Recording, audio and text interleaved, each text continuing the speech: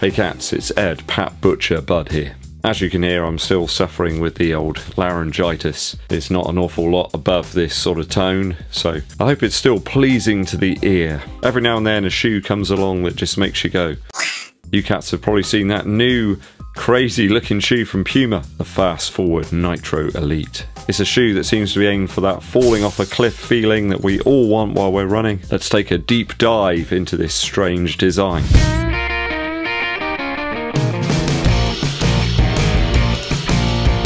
Just about operational. That's good enough. Thanks for joining me on the channel, guys. Always appreciated. If you haven't done so already, help us hit 25,000 subscribers by clicking that button below, but also the bell for notifications of when I smash out those new vids for you. You can help out in terms of the algorithm, the data, the numbers by giving this video a thumbs up like and also sharing it with your running friends. Mucho gracias. It's a really wild design here in this new Puma shoe. Let's take a dive into it and see what we can see. Let's speculate, discuss and examine. A bit like a running shoe Quincy. So if we rewind to when the Vaporfly Next Percent was first unveiled, I remember seeing this really grainy image of it and thinking, that surely can't be the next Vaporfly. People didn't believe it at the time. They said, no, it's just some knockoff shoe, some bootleg thing that's just, you know, a fake. But it wasn't. It was really crazy. I think it was the shape of the shoe, just the general sort of profile of it that got people in a tiz. They were genuinely amazed. I remember people saying that it was ugly, it was odd and it was weird. Fast forward a few years and the Next Percent's on the feet of loads of people at local races. Doesn't really look all that space age now, does it? It's just the norm now. That's what people expect. And when I put those Addy stars on earlier on to just do some easy miles, and I looked at them and thought, wow, these look crazy, they look space age. So what do we make of the frankly bonkers looking Puma Fast-Fwd Nitro Elite?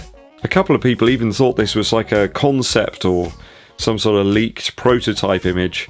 I think it is real. I believe it to be real. So if it isn't, I'll hold my hands up and say, I'm sorry, but I think it's real. I think if there's ever a shoe that's aimed at elite runners only, this is it. A 5k shoe for maximum propulsion only by the looks of it. Looks extremely minimal in the upper with a very transparent mesh. Only a tape-like inclusion on the sides there to give some structure. I think that appears on the lateral and medial sides, perhaps a different colour. I do quite like it on one of the sides there.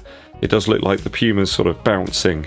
A bit like Zebedee. The toe box is made from some silkworms bred by Puma themselves, which is obviously a complete lie. That isn't where it comes from. It looks a bit like crepe paper around the toe box there, perhaps to minimise the actual weight a little more. Maybe it only lasts like 2 or 3 runs and then the paper just disintegrates, like when Thanos clicked his fingers. Bayek, it seems a very minimal upper though on this one, doesn't it guys? Scale back even further there by removing some of the material where there would typically be eyelets. This time they've used lace loops. We've seen that on the Nike Rivalfly 3 and the Streak 7 too. There's certainly some Liberate Nitro vibes here about the upper of this new Puma shoe. Around the heel collar especially, it really does remind me of that nice light nimble and very cheap Liberate Nitro. The forefoot toe box section as well to me looks like a 70s Adidas track shoe. Almost like baking paper vibes there. Onto the midsole now. Boy oh boy, it's a real corker this one. Tim Gross on one of the forums did suggest that the physios will be, you know, rubbing their hands with glee looking at this shoe. I think he's right. I do tend to agree with Tim on pretty much all of his observations, and he's certainly right on this one. It's a Nike Zoom Fly or Saucony Endorphin Speed rolling like curve in the mid to forefoot, but on steroids this time. I think everybody's eyes will be drawn to that extreme lack of foam under the toes. There's a drastic cut out there from the mid to forefoot. It makes the shoe profile almost appear somewhat crocodile-like, or similar in some ways to the gaping dragon boss in the popular video game series Dark Souls. Remember this one? See the resemblance?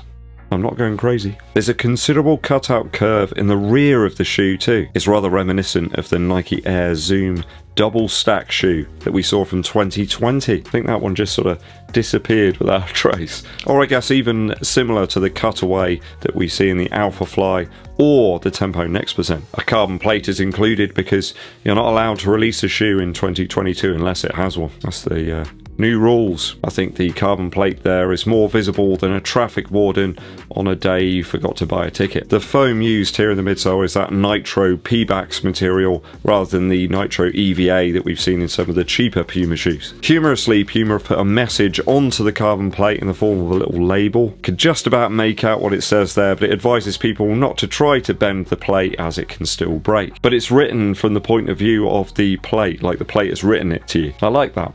It's a nice little touch. Unclear as to the length, the width, or the shape and profile of that plate as of yet. It does appear to be named differently than previous shoes from Puma. They had the Inno plate. Though this says power plate, so maybe they've charged it up with electricity. I'm joking, of course. Probably just a slightly different shape. Who knows? I'm sure that someone will get a saw and chop it in half at some point and tell us. And then they'll never be able to wear the shoe again. Not sure of the drop on this one, but using the arbitrary method of a straight line, I assume it's a bit more aggressive than the Takumi Sen 8, or the Rebel 2 in fact. Does look a little bit more... Actually, the decoupled section of the midsole there on the medial side of the shoe reminds me a little bit of Puma's own Ultra Ride that I tested out back in 2020. Remember this one, cats? Where you got this huge cutout here. Certainly reminiscent of that. Even back then, Puma were making good running shoes, but because they didn't have Nike or Adidas written on them, people didn't care. I'm joking, of course.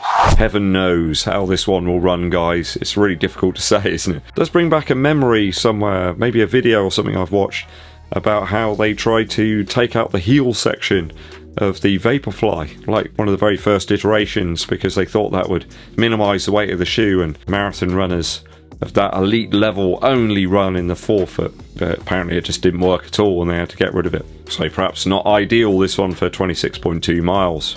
A full Snickers. Outsole wise, we have a new type of Puma grip here, which is Puma Grip LT. I presume that means light. Again, trying to reduce the weight down after a gluttonous Christmas session. It does give a snakeskin style scaly vibe to the outsole on this new shoe. A maximum of rubber and exposed midsole removed here from the outsole to get the weight down as much as possible. I would presume this one will be sub 200 grams in my UK size 10.5 or 11. I think it will come in a little bit under the EDDBUD Nitro Elite, which was about 220 grams in my size. I actually managed to get a pair, guys.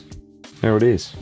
I keep it in my front room on the mantelpiece, just so that people believe me. What happened was I actually went into the future to get that pair and then came back.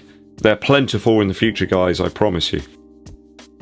I think it's very unlikely that we're going to see this shoe anytime soon. It smacks of limited numbers to me, especially after it's still almost impossible to get a Puma EDDBUD Nitro Elite. You can buy any of the others in a multitude of different colorways, but not that one. I think that shoe came in about 170 Earth credits here in the UK, so I think the Fast-Fwd Nitro Elite will probably be a little bit cheaper than that. It doesn't have that range that the EDDBUD Nitro Elite has, so I reckon maybe 160, maybe 155.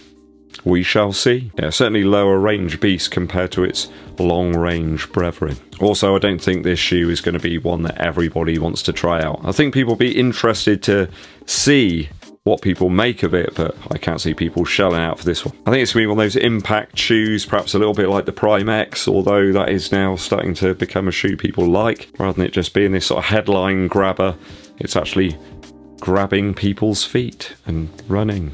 Yeah, I just don't see the crossover ability of this shoe really with standard runners. It's going to be an elite shoe. Let's not forget, guys, the time it took the Vaporfly 4% to permeate through to local runners, into local races. It took some time, it took some years to get there. I think a shoe of this type certainly gets the tongues wagging, though it makes the Takumi Sen 8 and the Rebel 2 seem extremely conventional, doesn't it? Almost as conventional as like a Nike Tailwind from the 70s. What do you make of this crazy Puma beast? It's a real blast from the future. It's hard to even get your head around, I suppose. Those Puma cats certainly are not pulling out from innovation or taking some risks. Let us know your feelings on this wild design down in the comments. Very big news for the channel, guys. I am launching the whole members scene very, very soon. There'll be 3 tiers to the membership, so you can help the channel out with various different perks and abilities for each of the different levels. Keep your eyes peeled for more info on that very soon. Loads of viewers have expressed the desire to help the channel out, so this is your way to do it. Musical interlude time. Very exciting news about Fontaines DC, one of my favourite bands of the last few years. It's been ages since a band came along with that kind of subtlety, that sincerity, and darn right good tunes as well. Looks like there's a new album going to drop in April of this year. They've released one track from the album so far, which is called Jackie Down the Line. It's got some of the hallmark Fontaines DC vibes about this one. Slightly more polished production, but it still has that gritty vibe which we all enjoy from this band. Really interesting lyrics always. Little turns of phrase. It's kind of like listening to maybe an Irish football commentator talking over a man that's attacking a Fender Jaguar with a screwdriver. Nice texture to the drums here and really interesting guitar sounds. I think there's a baritone guitar in there somewhere. Very exciting. I think this bodes well for another great album from Fontaines DC in April.